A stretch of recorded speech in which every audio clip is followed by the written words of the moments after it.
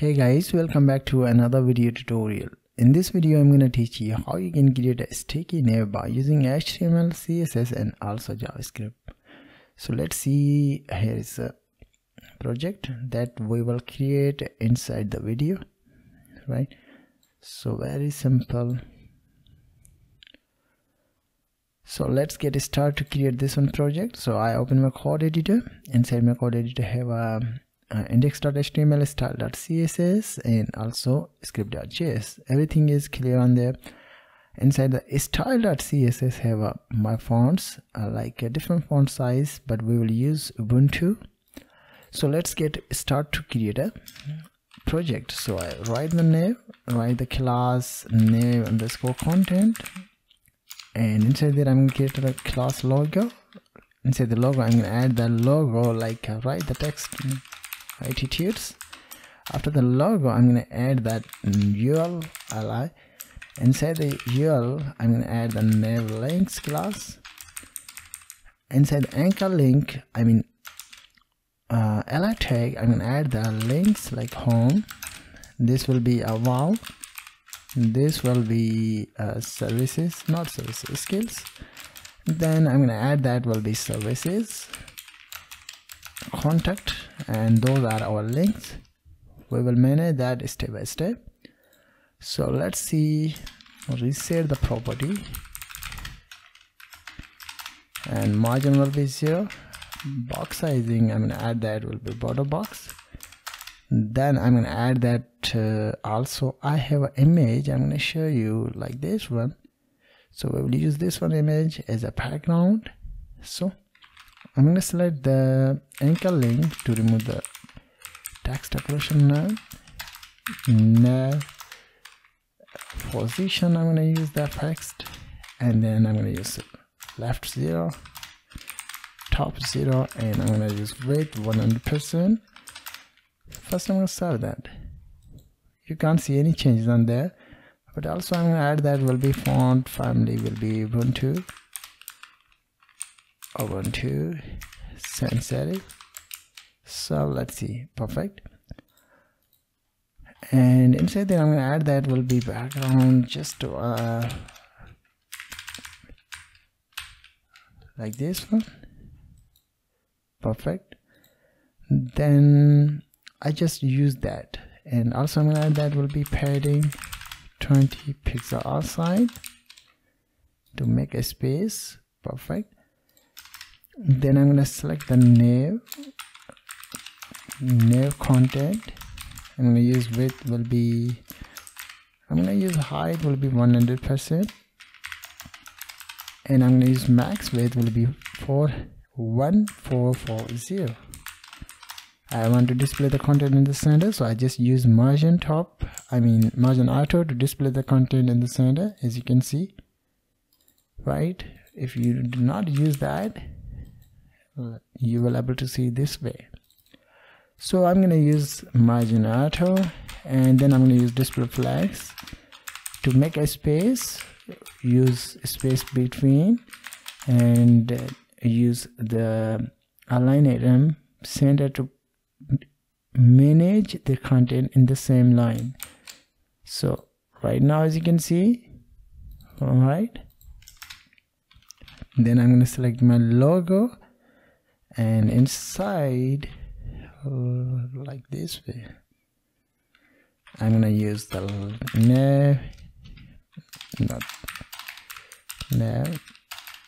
nav content that logo, have an anchor link. Font size I'm going to use 35 pixel. Font weight I'm going to use will be 500. Color I'm going to use white. So let's see, right? Then I'm going to add the nav content and that nav links. I think I have used that. Yes, like this one. So the first thing I'm going to add that display flags and align item center. I want to display the links in the same line, so just use display flags and align item center. Then I'm gonna add that will be I'm gonna remove that bullet, so I select nav content, and then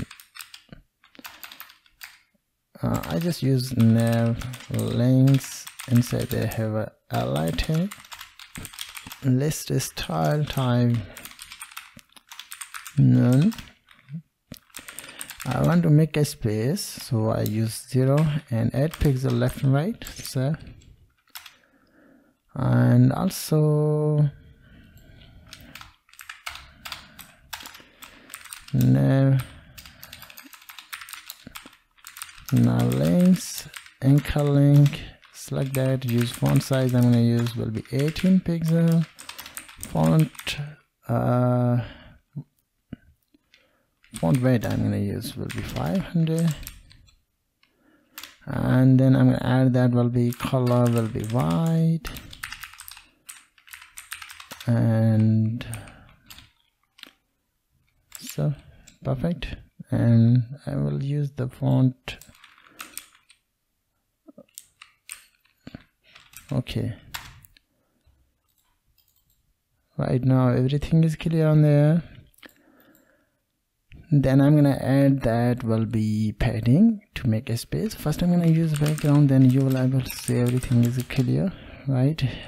Then I'm gonna use padding 20 pixel, not 20 pixel, 10 pixel top and bottom.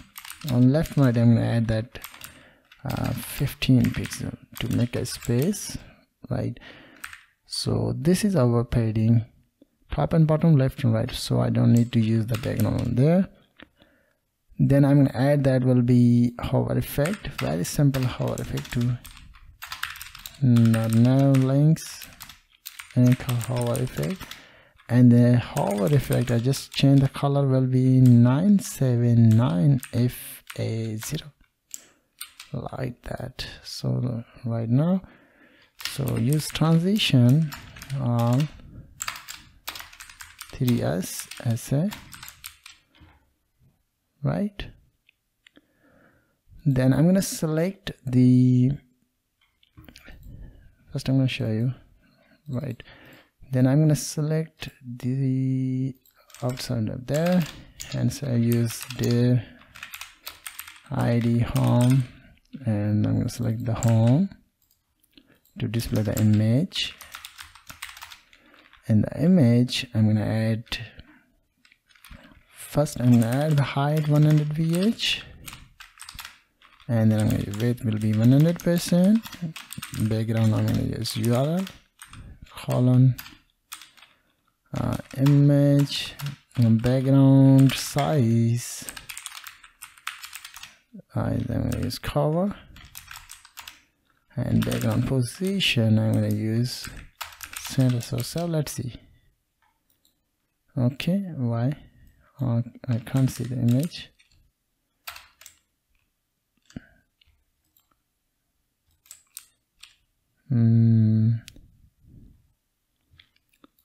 So and so on there, so I can't see the image. Perfect. So I have used invalid path. So this is our image. So I think perfect for that. So I'm gonna add the content area on there. So use to assign the class content, and this will be heading to our services.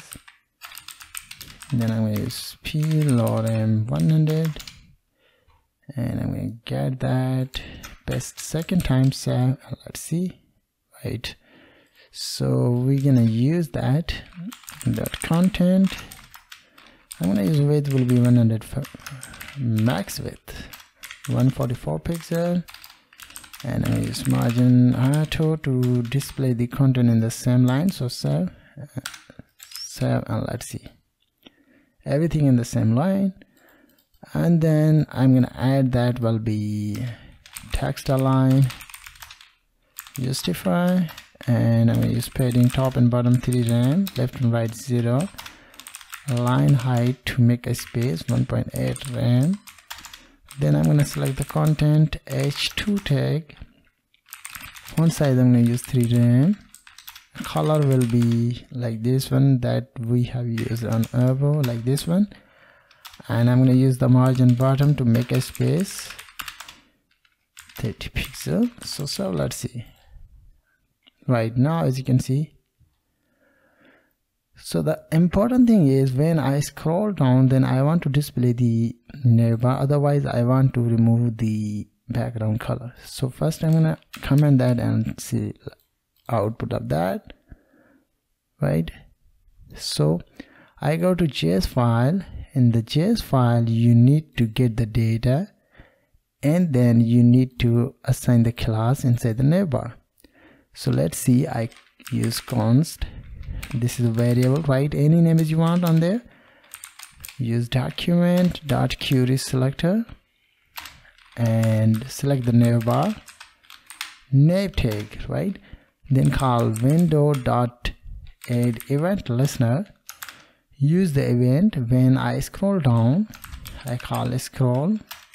Then I use function. When the scroll down, then I want to run the function. Inside the function I call the if statement and call document,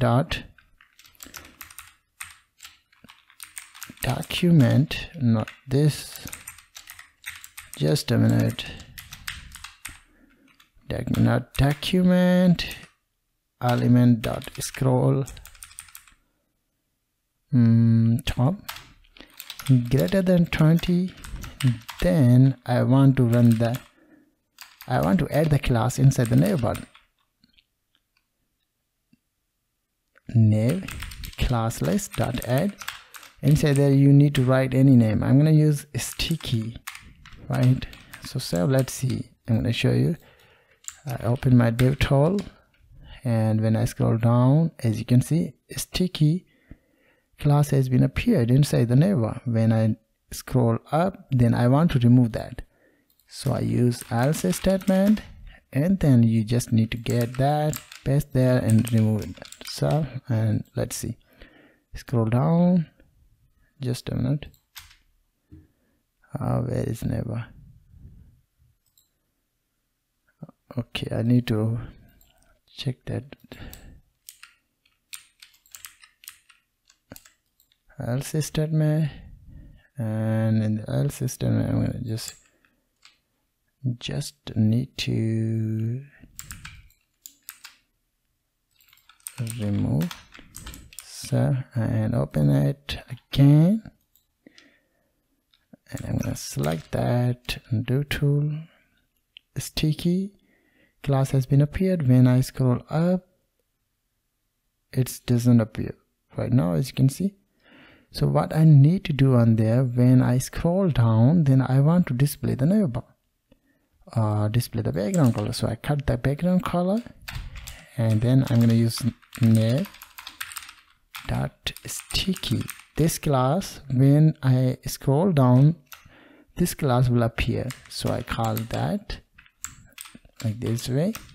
So let's see, as you can see, right? And everything is clear on there.